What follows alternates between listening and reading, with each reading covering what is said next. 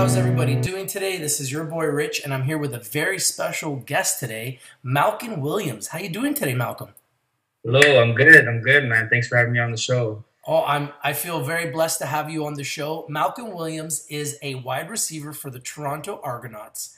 And what I wanted to do today is because I played high school football, and it's kind of like an Al Bundy story. You know, I always talk about my high school football days. I feel blessed to be speaking to a real professional athlete that's made it in Canada, a Canadian athlete who has made it from the high school levels all the way to the CFL. I'd like to know your story. Can you share your story with us today? Like, how did that all happen? Yes. Originally, actually, coming out of high school, I chose to play basketball. Coming out of high school, I committed to the University of British Columbia in Vancouver. And that year, I played basketball, and that was quite the experience there. Get to travel the country, 18-year-old kid coming in, and kind of got to feel what it was like to be a pro athlete. Because university, you kind of get held to a high standard, right? And so that was awesome. And then so I actually ended up leaving UBC, and I played junior football in Langley. Wow. And and my first year playing with the Rams, I had a pretty good year, and some CFL scouts started to come around, and that's kind of when I knew. I was like, wow, okay, I actually have an opportunity to get to the league one day. And so I played 3 years for Langley, and after my third year playing junior football, I decided that I would like to get to the next level and play CIS. So then I committed to the University of Manitoba to go and play football. So I head to Winnipeg, excited for the new opportunity, the next journey, had a good training camp. And then our first preseason game comes, and my coach calls me into the office, and I found out that I'm not eligible. Oh. Because of that 1 year at UBC, I was a few credits shy of being eligible. Oh, wow. So I found out right before my first game with Manitoba that I have to redshirt for the year. And so that was a big blow for me. I didn't know whether I wanted to leave Manitoba or go home right away, play junior again, because I had 1 year junior eligibility. But I decided that I was going to stay at Manitoba, train at their amazing facilities, and study hard, and then come back next year ready to play.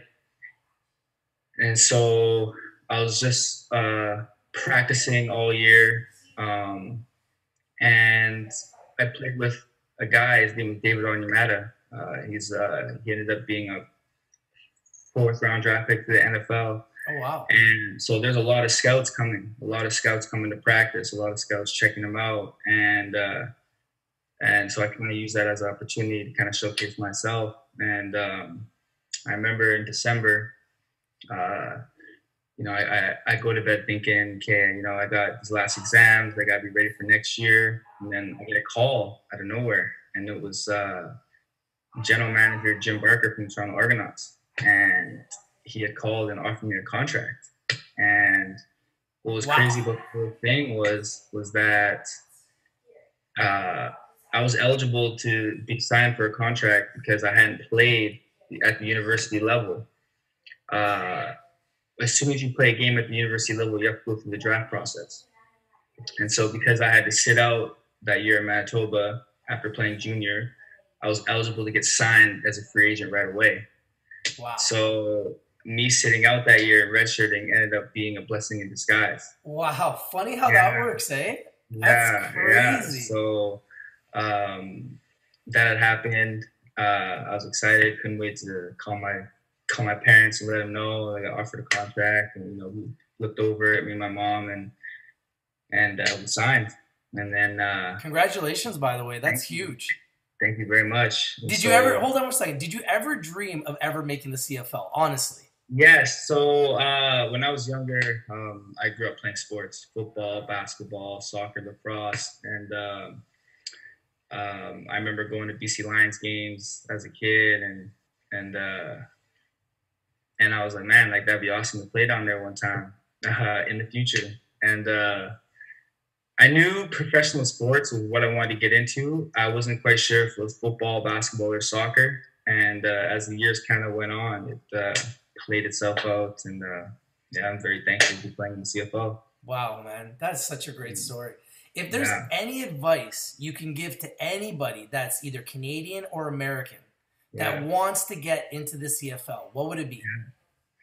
Get into the CFL. Well, I would say first and foremost, lots and lots of hard work. I mean, yes, that's super easy to say, but you gotta spend time on your body. Working hard in the gym. Eating right, and then after you go out and have a hard practice, taking care of your body afterwards. Whether that's getting in the ice tub, whether some guys like to do massages, whatever it is. Um, I would say really, really focus on your body, um, because your body is your tool. So Absolutely. If there was one thing that surprised you about the CFL, what would it be?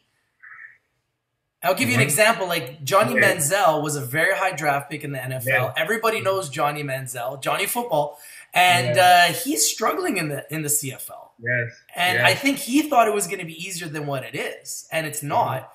It's not. It's still a professional sports, and I Mhm. would say 95% of the players are American, correct? Yes, yes. A lot.